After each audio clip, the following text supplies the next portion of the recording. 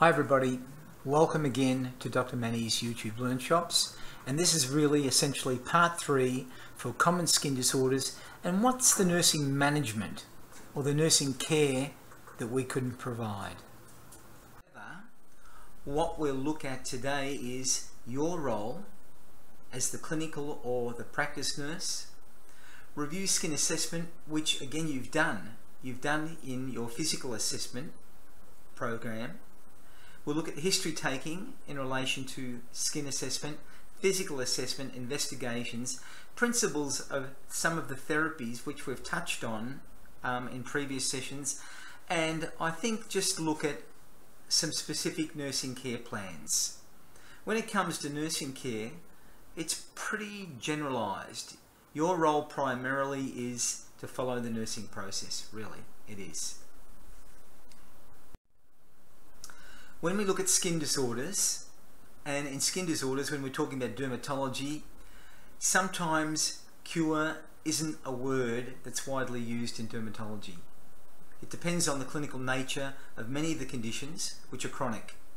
So nurses that are involved with patients with dermatologic problems often develop long-term relationships with their patients because they keep coming back, whether it's to the clinic, whether it's to the hospital, whether it's to you as a private practitioner. Practice nurses with skin disorders experiences are essential. They really are. I mean, if you've ever had a skin disorder, it's really sometimes debilitating. It has effects on your body image, your confidence, your psychology. Anyway, you as a dermatology nurse can provide help, but the most important thing is time, knowledge, and your willingness to share your clinical expertise, not only with the patients and the family, but also other nurses. Body image is an important concept when it comes to people with dermatological problems. And it's a mental concept of self and self-esteem. I mean, if you've ever had severe acne as a young female, or as a pubescent female, or even as a male, it really can affect you. So it's of vital importance to all people with a skin problem. And this can have social, psychological, and sexual implications which have to be identified by you as a nurse practitioner. Because ultimately they will have an effect on compliance and whether the treatment actually works for that patient. So your role as a clinical nurse will be a patient-orientated role, a public health role, an auditing role, and a research role. In the patient orientation role, you explain, you reassure, you help with social and psychological consequences. People can be really cruel, especially children to each other. And this can have a really debilitating effect depending on what the problem is. In a public health role, your role is to educate patients and the public about dermatological problems. And the main ones are eczema, which we refer to as being dermatitis, psoriasis, acne, and cancer. And it's also your duty to inform the health authority of any notifiable diseases, especially those that are communicable. And many of these chronic diseases aren't communicable. Your role is also to ensure a high standard of care. And this can only be done through auditing, assessment, and reassessment. And research. If you discover any issues that you're concerned about, publish them. Research increases the knowledge base about the etiology and the mechanism of skin diseases and current treatments. Because you as a practitioner may see these diseases in the clinical areas, and you may find that the current treatments aren't really being effective. However, an alternative treatment might be. That's your role as well. The clinical role then, as an overview, you've got to spend time talking to the patient. You've got to educate. You've got to demonstrate skincare techniques. And if you do that, patient confidence will increase. And the patient then becomes self-supporting they become the expert about their disease. And that sort of alleviates the healthcare sector because the patient can self-manage themselves. Another clinical role for you is to allow the patients to express how they feel about their skin disorder. Let them vent. And this will encourage a sense of support and understanding from them to you. It demonstrates that you care. That's what nursing is all about, I believe. So this provides a foundation for an ongoing partnership, the nurse-patient partnership. However, it does include the doctor, and it incorporates you as the practicing clinical nurse and the patient. And this does lead to greater autonomy and self-acceptance of the disorder by the patient. They need you. It's a partnership. Now, the major aims in the management of patients with skin disorders is to prevent damage to healthy skin, to prevent secondary infections, to try and reverse the inflammatory process, and to relieve their symptoms, which can be really irritating and disruptive to their normal lifestyle. So your role again as a clinical nurse is to outline simple plans for treatment and provide information. Of course, it's the doctor or the dermatologist involved who will formulate a plan, but it's you that is required to make it simple for them to understand. So you make follow-up appointments to ensure that what they're doing is correct and to reinforce the advice that's been provided by you as the mediator from the physician or the dermatologist. It informs the patient sensitively about the skin treatment and disorders, which are complex and chronic in most cases, such as eczema and psoriasis. But there are numerous others which we've discussed previously. And control and care are the goals that you want to achieve in your patient care. And this encourages the patient to keep a diary or treatment. You encourage the patient to keep a treatment diary and how they're progressing so that you can get feedback. It's a journal. And you can discuss that with them every time they come and see you. Or they have a problem, whether it's online, via the phone, or face-to-face. Your clinical role is then to provide careful instruction how to apply any topical medications or how to take oral medications. You demonstrate the exact amount to be applied, how often, the size of the area that needs to be treated. Any side effects or potential side effects you need to discuss. I'm not telling you anything that you don't know. Really, I don't. The nurse may also take clinical photographs, with patient consent, of course. You're not allowed to take photos of any patient, whether conscious, unconscious, semi-conscious, without their permission. And this shows the nature and the extent of the skin condition and does record the progress following any treatments that are provided. This is really physical assessment, and I thought we should really review it again. So this is skin assessment, which is mainly inspection, really.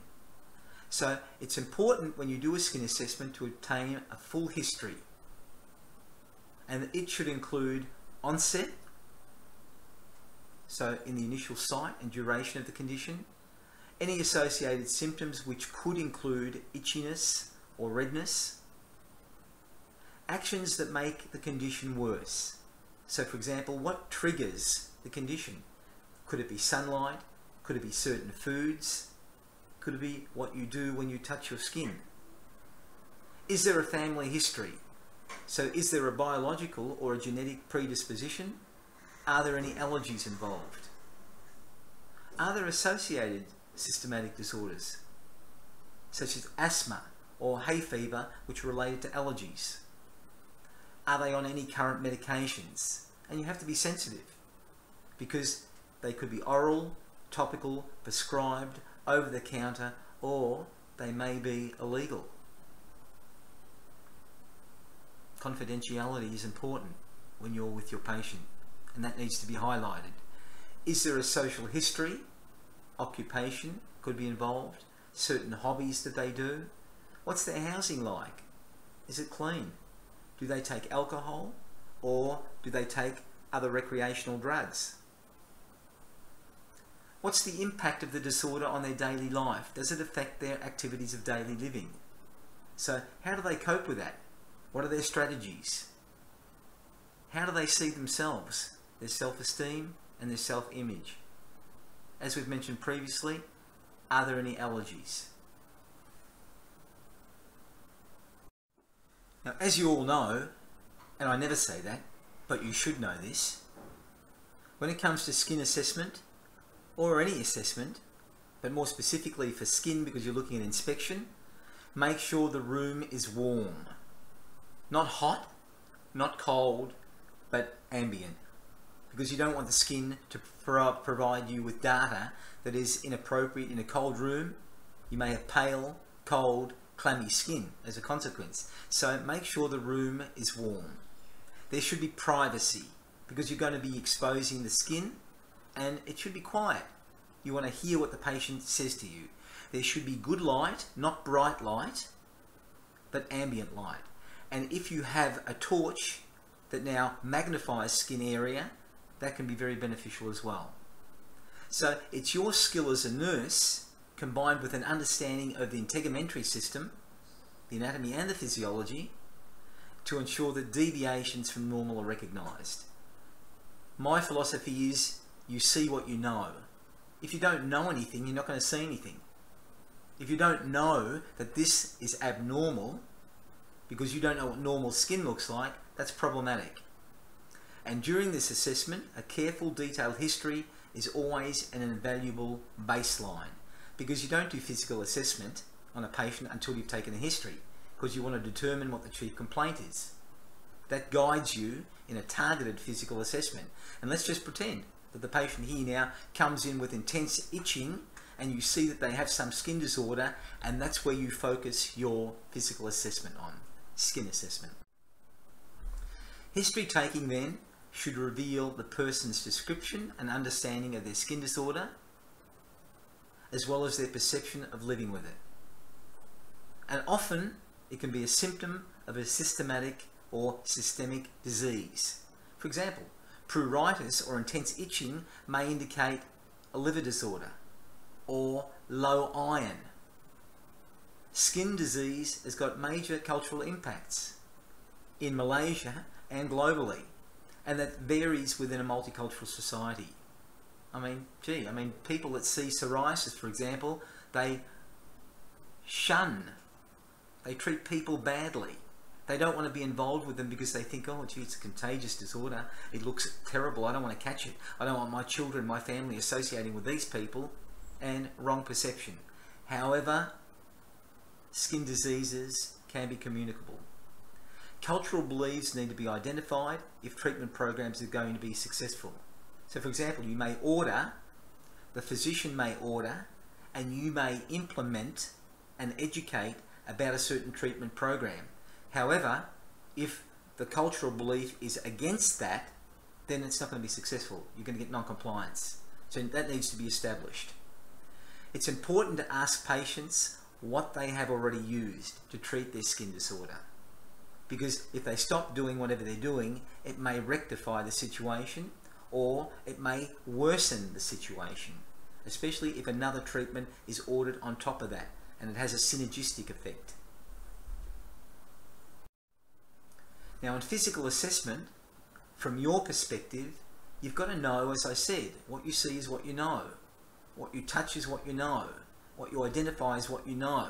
Knowledge of normal skin to be able to identify any abnormality or anomaly, and this pertains to any age, because dermatological problems can be in infants that are just born, newly born, or they can be in geriatrics that are pretty old. Inspection of the entire skin surface is important to determine the extent how bad it is, how widespread it is. And this includes areas like in the genital area. Ask the question. Look at the situation. Palpation of skin lesions will also determine skin texture. I mean, is it hot? Is it cool? Is it raised?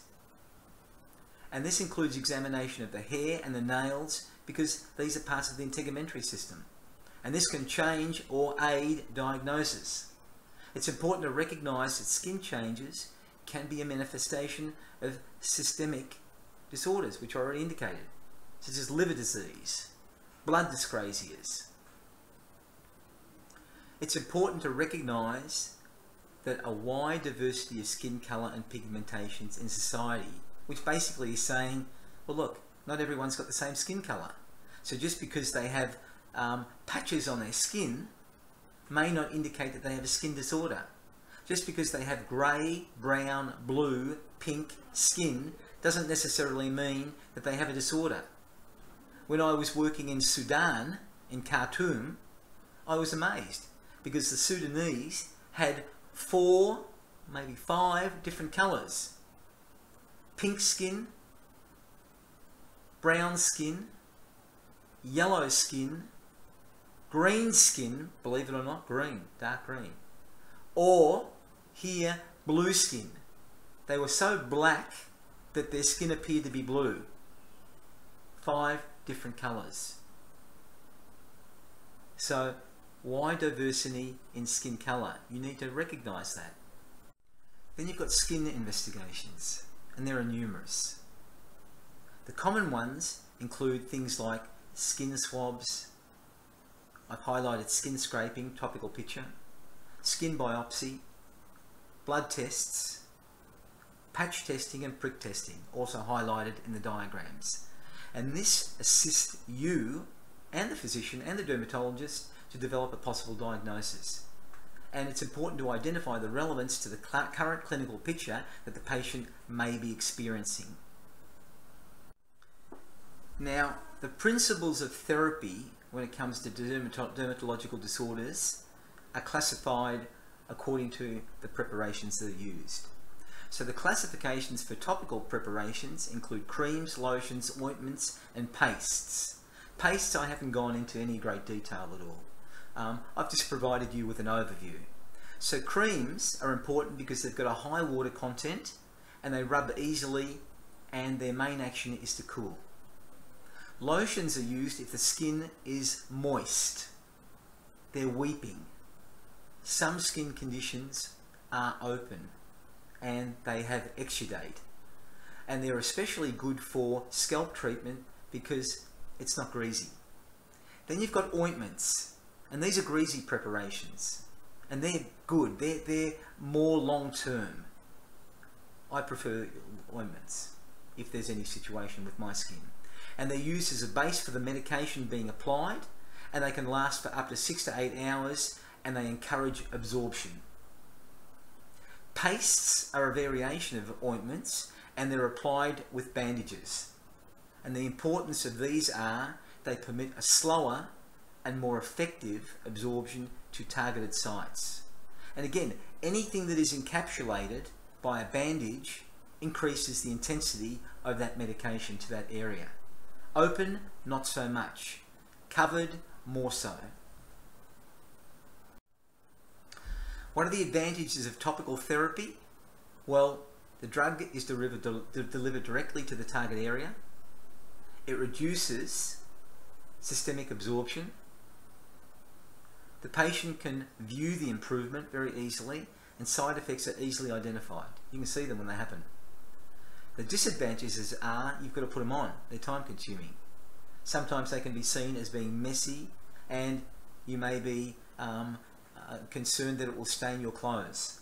The preparations could smell and stain the skin, and sometimes the patient can't see an immediate improvement. They expect something to happen straight away.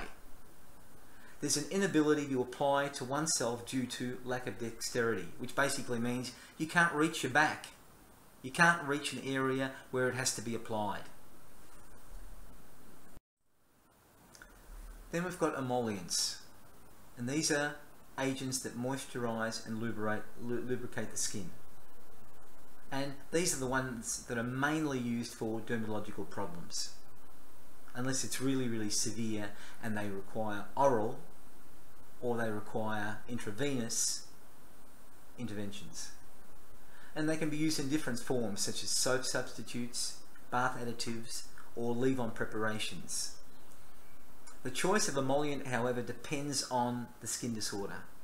It's not generic. So if you've got dry, hyperkeratotic skin, oily is better. If you've got flaky, rough, excoriated skin, grease preparations are better.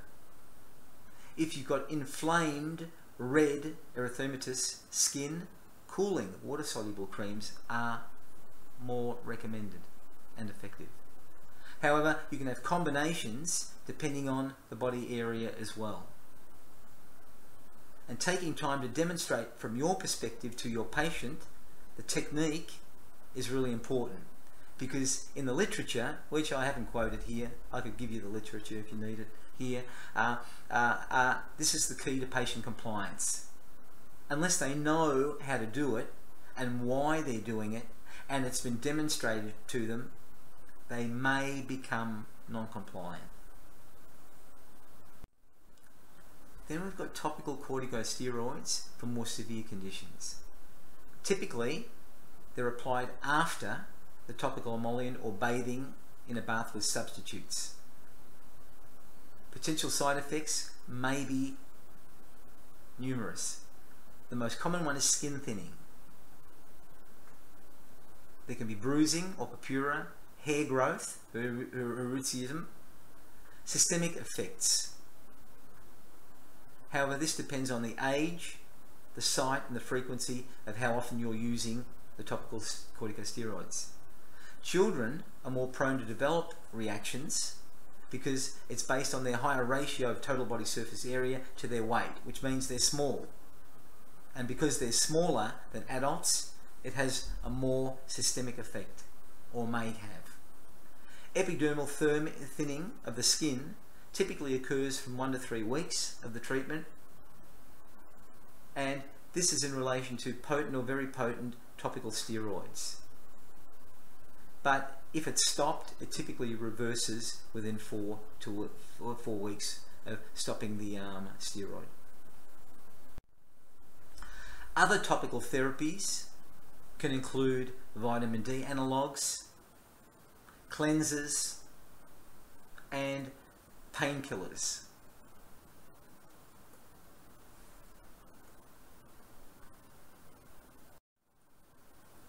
Systemic therapies, well, this is a range of oral medications, antibiotics, immunosuppressants to biological drugs, and they're used in long-term chronic inflammatory conditions. But they can also be used in acute inflammatory conditions. It's important monitoring patients on these oral medications is often done by you as the clinic nurse if you're working in the dermatology department. And it's your job to interpret blood results and review doses and initiate alternative therapies. In Western countries, there are authorized practitioners as dermatology nurses who, in conjunction with interaction with their physician, they interpret the blood tests, review the doses, and initiate alternative therapies if required. So therefore, you as a practitioner, as a nurse, you've got to know the potential side effects of the topical and systemic therapies in order to provide safe, effective care.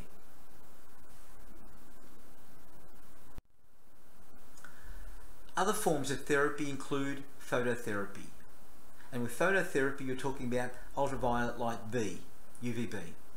And this is for skin disorders, commonly psoriasis and eczema. However, there is a dose. A dose has to be used and ordered by the appropriate dermatologist or physician. And UVB is essentially just a wavelength of natural light.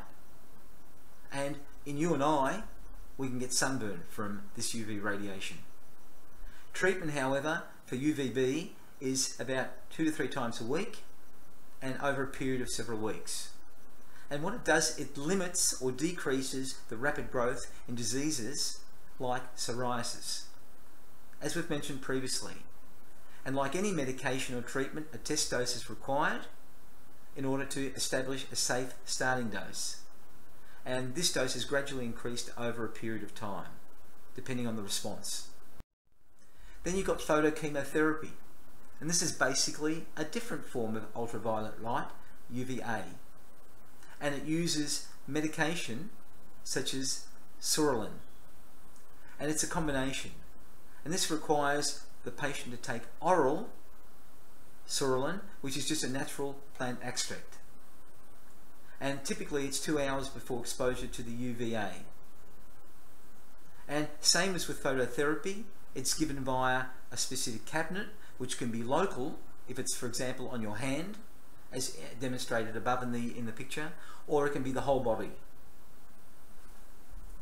if it's more global. So now I think we'll just review some nursing care plans. And look, I mean, there really aren't any nursing care plans for specific disorders unless you want to go very deeply into the dermatology, which I'm not going to do. So I've decided to just demonstrate to you a nursing care plan which is called Impaired Skin Integrity, and another one, Risks of Impaired Skin Integrity. So this is a nursing diagnosis which has been labelled Impaired Skin Integrity. It just means there's a discontinuity in the skin. And related factors include contact with irritants and allergens in relation to this care plan. The defining characteristics of the care plan are inflammation, dry flaky skin, erosions, excoriations, fissures, pruritus, pain, and blisters. So when it comes to the nursing interventions, your intervention will be to assess the skin. You note the colour, moisture, texture, temperature, erythema or redness, edema or tenderness. Why do you do that? What's the rationale? You think about it. Well, the rationale is because specific types of dermatitis may have characteristic patterns of skin changes and lesions. That's why you're assessing it. You're really doing inspection and palpation. Then you've got identifying aggravating factors. So you inquire history about recent changes in the use of products such as soaps, laundry products, cosmetics, wool and synthetic fibres that you might be wearing, cleansing solvents, and on and on and on and on. What's the rationale? Well, from a nursing perspective, patients can develop dermatitis in response to changes in their environment. This could be in relation to extremes of temperature, stress factors that they're experiencing, fatigue, and all of these may contribute to dermatitis. They're activities of daily living. So how do you identify signs of itching and scratching? And what's the rationale?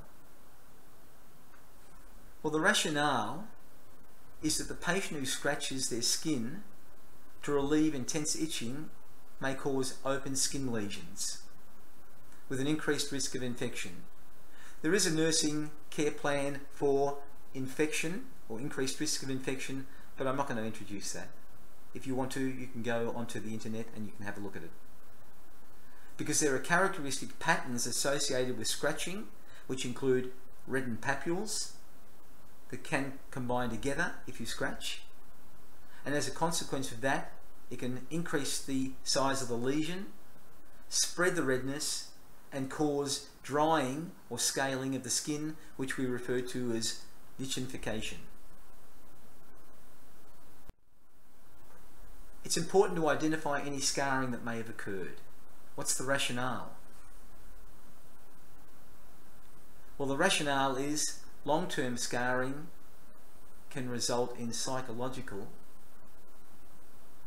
effects on you, the patient, because it results in body image disturbances.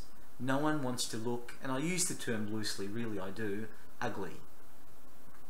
I mean, if you've got skin like demonstrated in the picture, this will have an effect on your confidence in most cases, because most people, whether they're male or female, child or adult, they want to look good, they want to look normal, they don't want to stand out.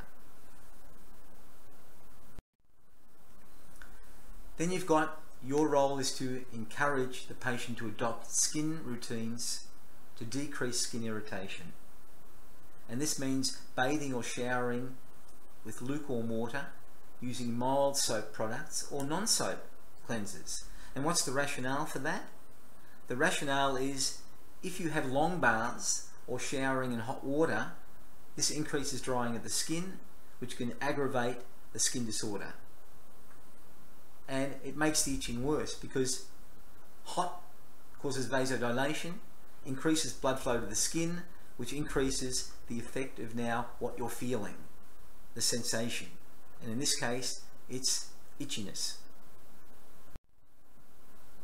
Another nursing intervention is to encourage the patient to adopt skin care routines that decrease skin irritation. So after bathing, let the skin dry in the air, or gently pat the dry skin.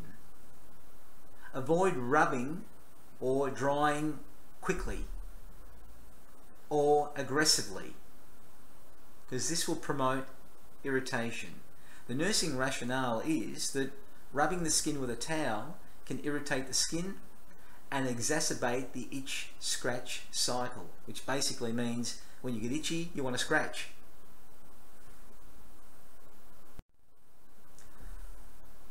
Encourage the patient to adopt skincare routines which decrease skin irritation. Apply topical lubricants immediately after bathing. Moisturizers. What's the rationale? Lubrication with non-perfume creams and ointments serve as a barrier to prevent further drying and skin evaporation, dehydration. Over-the-counter moisturizing lotions include the ones that are there, and lotions are lighter and less emollient than other creams. And if moisturizing is required, more than a lotion can provide, use a cream. Some are there, but just go to the pharmacy. Or offer certain lotions or creams to the patient. Or get the patient to talk to the pharmacist. Here in Malaysia, they're really compliant, very helpful.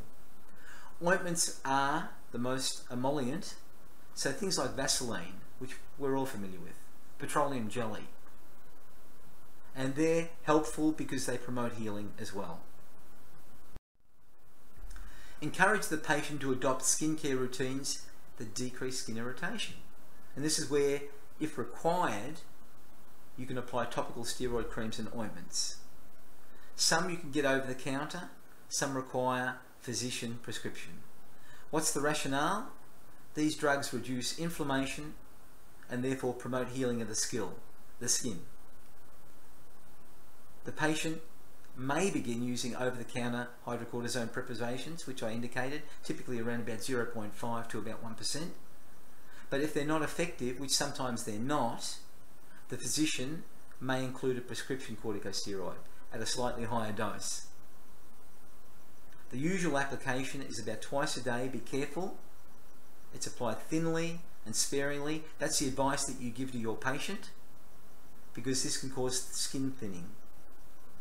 And don't use it with an occlusive dressing, because this potentiates the action and systemic absorption of the steroid. Leave it open, preferably. The usual duration is about 2 weeks in adults. Encourage the patient to adopt skincare routines that decrease skin irritation. This is by using topical immunomodulator medications such as tacrolimus or pimecrolimus. And what's the rationale? The rationale is they can improve effects on things like atopic dermatitis. And it's interesting, the Food and Drug Administration in America advised a potential cancer risk with long-term use of these medications. So it's always important to point out the potential side effects. Encourage the patient to adopt skincare routines that again decrease skin irritation. As we've mentioned, you may have to prepare the patient for phototherapy or photochemotherapy. And the rationale for this is, as we've indicated, UVA and UVB light waves promote healing of the skin. And it does so by decreasing the rapid reproduction or growth of cells.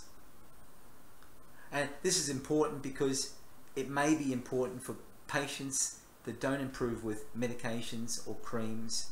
However, remember, chronic skin conditions such as psoriasis, it has a palliative effect. There's no cure.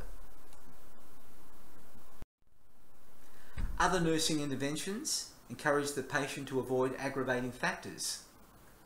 And there are certain things that cause the skin disorder to become aggravated. What's the rationale? Your rationale as a nurse helping these patients is to indicate that lifestyle changes may be important, because certain things they do in their lifestyle, whether it's food, occupation, or stressful situations or otherwise, activities of daily living, can be triggers which can be reduced. When it comes to the nursing care plan for risk of impaired skin integrity, the nursing diagnosis is the patient is at risk of impaired skin integrity, and risk factors include severe pruritus, because again you're scratching the skin frequently, and as a consequence it could get infected and become even more dry. What are the desired outcomes? Well, the desired outcome is basically that the patient reports that they are more comfortable and their skin integrity is intact, not discontinued or broken. So your nursing intervention is to assess the severity of pruritus. Why? Because the nursing rationale is patients with dermatitis may develop what is called the itch-scratch cycle. They itch and itch and itch. It's irritating, they scratch and scratch and scratch, which promotes the itch, scratch, problematic situation. The extreme itchiness of the skin causes the person to scratch, which in turn worsens the itching. Many patients report that itching is worse at night, and this disrupts their sleep. Then you've got assess for skin excoriations and scaling or lithification of the skin. What's the rationale? The rationale is scratching and rubbing the skin in response to itching increases the irritation. When papules are scratched, they can break open, causing excoriations that become crusty and infected and could even cause scarring. Over time, constant rubbing and scratching causes the skin to become thick, possibly scarred, leathery, lichenification. Encourage the patient to avoid triggering factors, which we've mentioned. The nursing rationale is contact with factors that stimulate histamine release, for example, will increase itching. This is because irritants vary from one patient to another.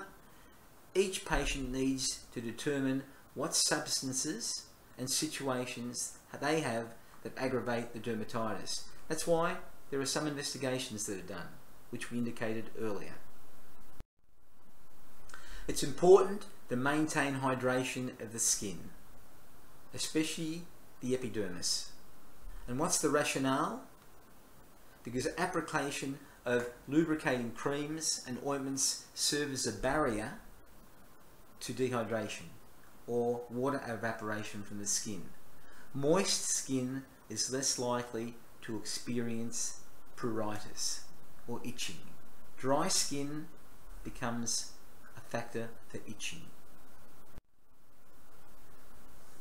Another nursing intervention is using cool compresses on pruritic areas of the skin. What's the rationale? The rationale is it relieves pruritus and therefore itching. Additionally, cool baths with colloidal oatmeal can provide some form of relief. Oh look, there are lots of other things that we can try. Certain herbs, aloe vera, old wives' tales in relation to baking soda, because it's an alkaline. It may have an effect. It's important to encourage the patient to keep their fingernails trimmed short. Why? You already know the answer to that, I hope. Long fingernails used for scratching are more likely to cause skin trauma and aggravate the itching. Administer antihistamine medications. Some can be bought over the counter, some require prescription. Antihistamines will help relieve itching and promote comfort, and these drugs can be taken at bedtime, and it's good. I mean, the sedative effect can promote sleep, especially if patients are complaining that the itchiness becomes worse at night. And it's during the daytime that non-sedating antihistamines could increase pruritus control. If things get worse or they're more severe, topical antipruritics are indicated. So these can be used alone or combined with oral antihistamines, and you can get over-the-counter products, or you can get prescription products.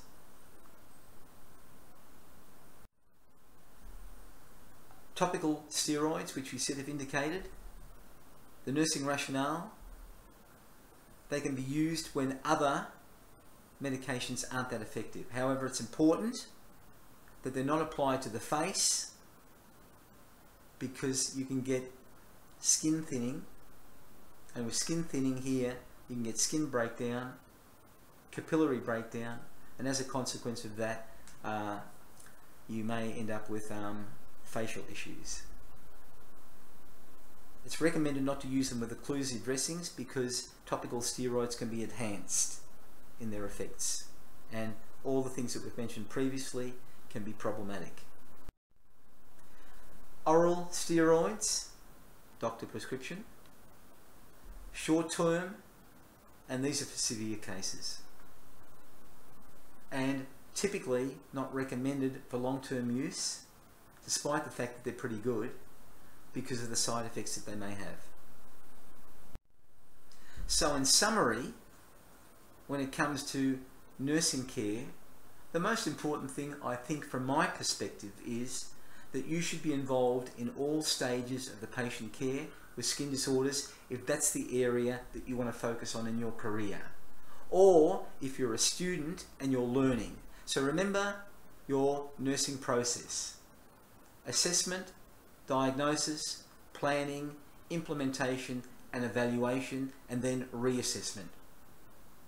And in relation to nursing care, the most important role from my perspective as a clinical practitioner that deals with dermatological problems and patients is as a healthcare educator, because that's where you get compliance, that promotes patient safety. You are a patient advocate. So I think thanks everybody. Check out any of the other Dr. Mannys Learnshopps on YouTube if you thought this was of any benefit to you. Bye for now.